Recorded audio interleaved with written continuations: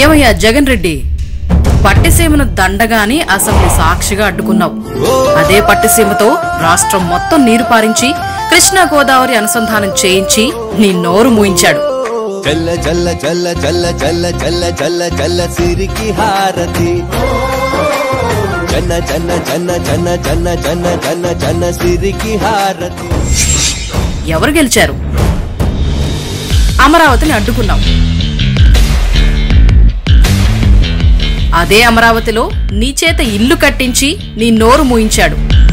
ఎవరు గెలిచారు? పెన్షన్లు 700 కన్నా ఇవ్వలేము అన్నావు. గెలవగానే 1000, 4 ఏళ్లు తిరిగేలోకి 2000 చేసి నీ నోరు మూయించాడు. ఎవరు గెలిచారు? రుణమాఫీ పైసా కూడా చేయలేమన్నావు. 1,50,000 రూపాయల రుణమాఫీ చేసి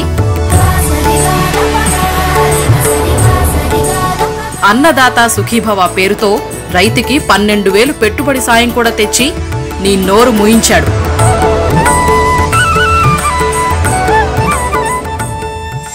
ఎవరు గెలిచారు? నిరుద్యోగ భృతి అసాధ్యం అన్నావు. 2,000 భృతితో పాటు నైపుణ్య శిక్షణ కూడా ఇప్పిస్తూ నీ నోరు మూయించాడు. ఎవరు గెలిచారు? నేనొస్తే కియా భూములు తిరిగిస్తా అన్నావు. నీ చెంచగాళ్లతో కియా ముందు ధర్నా కూడా చేయించావు. మొదటి మోడల్ ట్రయల్ రన్ మొదలెట్టి నీ నోరు మూయించాడు. ఎవరు గెలిచారు? పోలవరంలో అవినీతి అని గగ్గోలు పెట్టావు. పాత రేటులకే కొత్త కాంట్రాక్టర్తో పనులు చేయిస్తూ నీ నోరు మూయించాడు.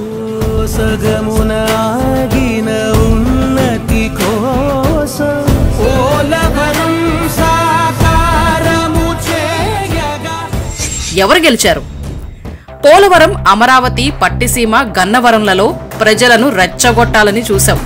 ప్రజలేమో ఆయన మాట నమ్మి నీ నోరు మూయించారు. ఎవరు గెలిచారు? నువ్వు ఈ జన్మకాయన మీద గెలవలేవు, కానీ ఇప్పటికైనా ప్రజల కోసం ఆలోచిస్తూ ప్రజలకేం కావాలో అది చెయ్యడానికి రాజకీయం చెయ్యి. సుదీర్ఘ ప్రతి పిచ్చ నాయకుడిగా చరిత్రలో మిగిలిపోతావు.